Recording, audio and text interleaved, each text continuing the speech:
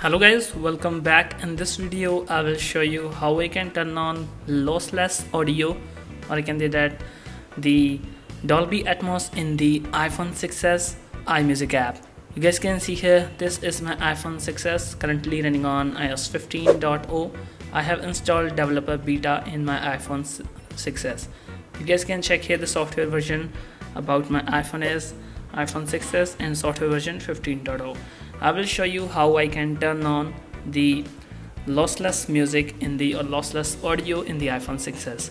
The new feature specialized audio is not available in case of iPhone 6s. You guys can see here my AirPods Pro are connected with my iPhone here, and you also need to connect your AirPods with your iPhone. After connecting, you guys can see here, just go to the settings app here and just find here, just scroll up to the bottom and you will find here music app. Just click on this one, and here is the option mobile data streaming, and this will be selected on this option high efficiency. You just need to select on high quality.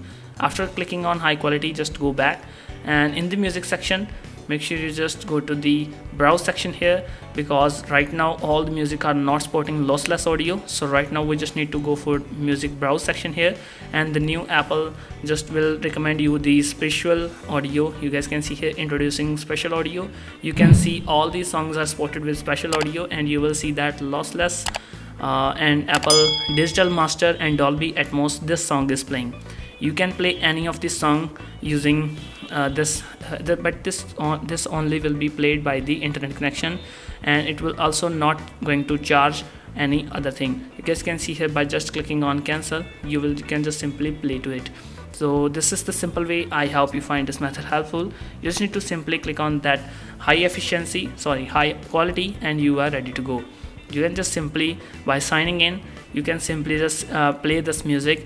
And if you want to play any of the music lossless or Dolby Atmos, you can't play any other music. For example, if you import from the iTunes or a 3 tool, you can't use Dolby Atmos on that song. So I hope you find this method helpful, and if you want to get the special audio in the iPhone which are not supporting, I will show you in the later videos. For that videos, make sure you subscribe.